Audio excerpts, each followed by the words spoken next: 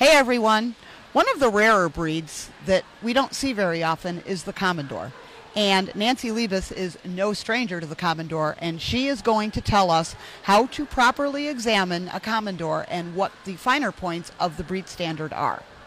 Hi, this is Betty, and what I'm teaching Tracy is she's going to be judging the breed. So when you approach the breed, if the handler doesn't pull the hair back from the eyes so that the dog knows you're there, say good morning or good afternoon to the handler so that the dog knows you're standing in front of them. We don't want to take this breed by surprise. They can be a little snippy.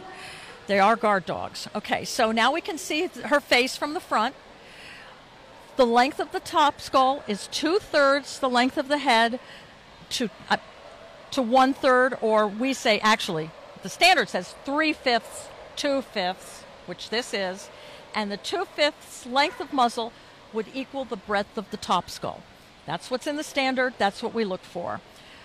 She has a nice big black nose. She has dark eyes. They could be darker. They're medium dark. They're fine. Nice big black nose. We do a mouth exam to look for missing teeth. So we look at the front. We look at one side. We look at the other side. And just like in Dobermans and Rottweilers, we open the mouth and we look for the premolars and the molars all the way in the back. I didn't do the whole thing because I'm at a bad angle. Anyway, so now we have this. Find the ear set, the set of the ear. We don't worry much about the length of the ear because there's usually a lot of hair on there, and it's going to be hard to find it. Okay, so then you come around to the side of the dog. The handle over here. You put your right hand on the withers.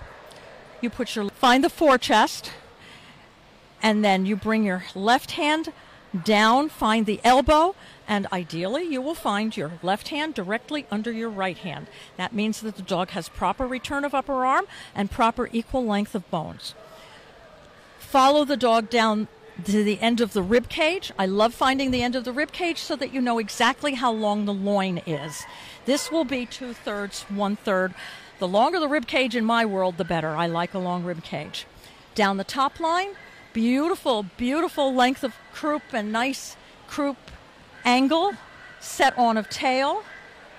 You want bone, and you want nice, good muscling in the rear, moderate angulation, nice steady hocks. You're done. You start the front, go straight to the back, and turn around and walk away so that the dog can't turn around and get you. There it is, the Komondor. We'll see you soon.